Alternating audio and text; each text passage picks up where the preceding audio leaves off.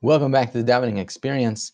We were discussing the second bracha in Shemona Esrei, which is called Gvuros, because it praises HaKadosh Baruch Hu for his incomparable might. And the focus of this bracha, this praise of Hashem, is on the capacity, the power of HaKadosh Baruch Hu that he has over life and over death. And we say, Ata Gibor Le'olam Hashem, that the Kadosh Baruch Hu is the mighty one constantly and forever. He is the Mechaye Mesim. He is the one that revives the dead. And what we didn't speak about a couple of times ago was Rav Lahoshia, that the Kadosh Baruch Hu is Rav. And Lahoshia means, of course, to save salvation. What's Rav Lahoshia? So Rav comes from the word Rabba, or great. And it means that once we recognize that HaKadosh Baruch Hu has the power to be Mechaye Mesim, to revive the dead, so then that demonstrates, that proves that his capacity to save us, to save anyone in any given situation, is beyond anything we could ever imagine. And we're praising HaKadosh Baruch Hu for our confidence and our understanding, our emunah, that HaKadosh Baruch Hu, who can revive the dead, therefore can do anything and can save us in any situation. What's really, really curious is why we then go on to say here specifically, Mashiv Haruach Umorid Hageshem, or Hagashem, different ways to pronounce it. Why all of a sudden is that stuck in over here? Here, all of a sudden, HaKadosh Baruch Hu is the one that makes the wind blow, Mashiv Haruach, and Morid to come down, Yored, is Morid, the Geshem, the rain. What does this have to do with Tches HaMesim, with the might of HaKadosh Baruch Hu? So I think the very simple understanding here is that when the rain comes down to the world, it's what gives life to the world.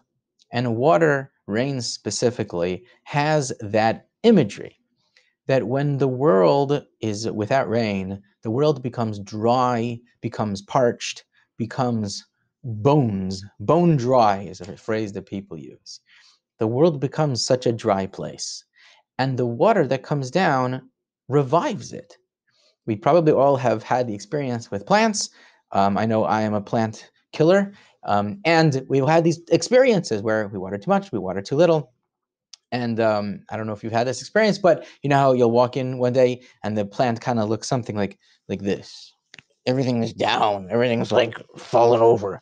And then you're like, it's finished. What can I possibly do? You add a little water, and a few minutes later, all of a sudden, the stalks begin to stand up straight, and the whole plant comes back to life.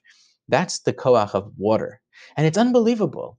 We all know that the weathermen, they say that medicine is a practice, but I don't know. It seems like the weathermen or women, or the meteorologists, that's a much greater practice than anything else, because they're constantly practicing and they don't seem to be getting it right too often. Everything is the chances of this, the chances of that. Is there a chance to rain? I don't know. What are the chances? So we have no idea when it's going to rain.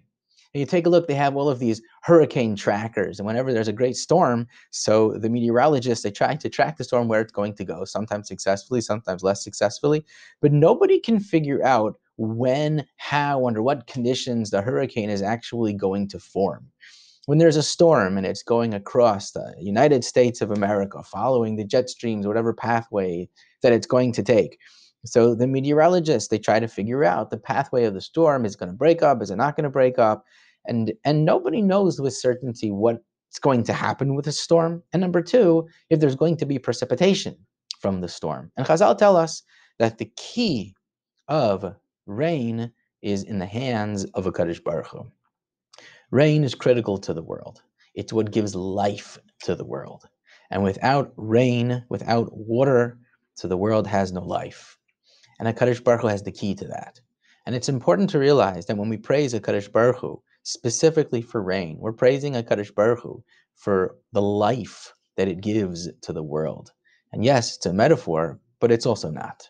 Because HaKadosh Baruch Hu is in charge of the rain, he has the key to the rain, and we recognize the power that HaKadosh Baruch Hu has because he gives life to the world with the rain. And we need to consider how important that is and how that's a praise of HaKadosh Baruch Hu that he gives us rain. And chas v'shalom, there shouldn't be droughts and shouldn't be anything that's going to hold it back.